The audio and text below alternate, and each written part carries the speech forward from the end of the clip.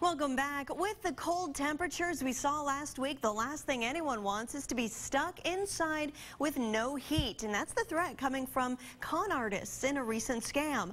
I spoke with Alabama Power about what to look out for.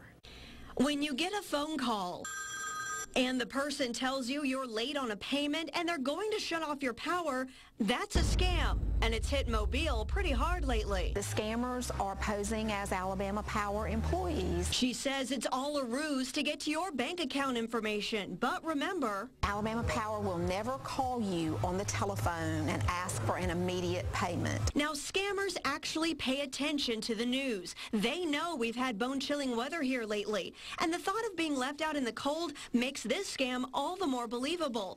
And unfortunately, we did have at least one person here fall for this scam. That particular customer lost about $900. We certainly do not want this to happen to anyone else. Now, if you get a call like this, hang up, no matter how threatening the caller makes it sound. If you have any questions about your payment, call the number on your power bill.